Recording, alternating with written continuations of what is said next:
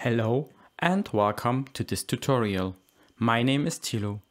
In this tutorial we will work with two different effect layers. For the first layer we will use the SC color scroll, and for the second layer we will use the SC plasma effect.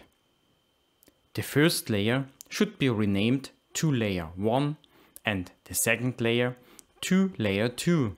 Furthermore, we want to have a look at the impact of the order of the effect layers. Now let us start. We will work with an empty storage place. In my example it is storage place 1 at storage 1 on deck A. By the way, all empty storage places in MADRIX consist of one effect layer, which is assigned to the SC color effect with a black color. In this tutorial we want to change the effect to SC color scroll for this first layer. Now we want to add a second layer, therefore we navigate to the layer button on the bottom left side, perform a right click and we select New in the context menu. A new layer will be added. For this layer we select SC plasma.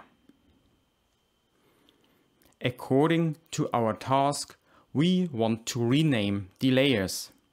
The color scroll layer should be renamed to layer 1 and the plasma layer to layer 2. To rename a layer, we select the desired layer tab button and perform a right click to bring up the context menu. In the context menu, we select rename and we type layer 1 and OK.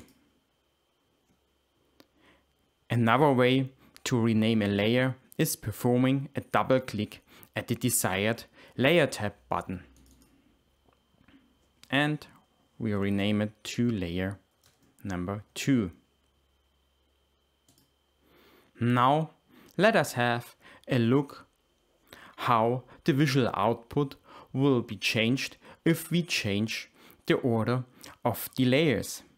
To change the order, we select the desired layer with the left mouse button and move it to the left or right side.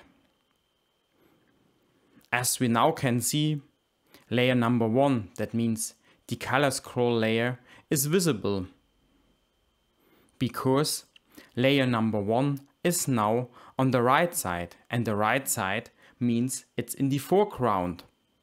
In other words, it means the more left a layer is located, the more it is in the background.